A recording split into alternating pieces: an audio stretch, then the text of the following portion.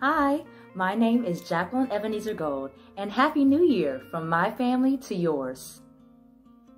As you know, the beginning of the year is our time for corporate prayer and fasting.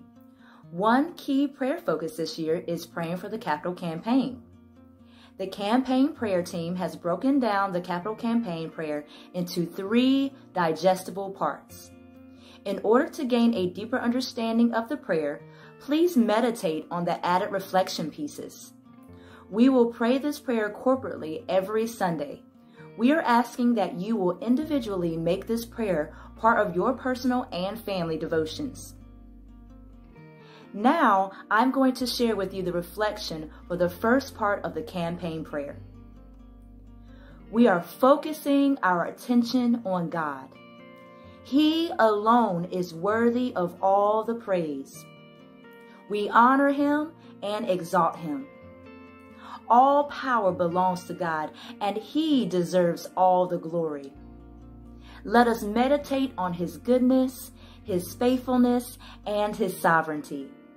As we prepare to pray for the Father's House campaign, we first focus our attention on the greatness and might of our God. Now, let's pray the first part of the campaign prayer together.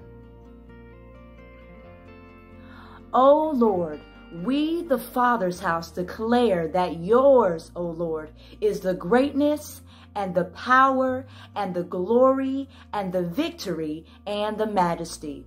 For all that is in the heaven and in the earth is yours. Yours is the kingdom, O Lord, and you are exalted as head above all.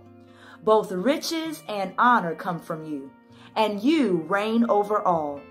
In your hand is power and might.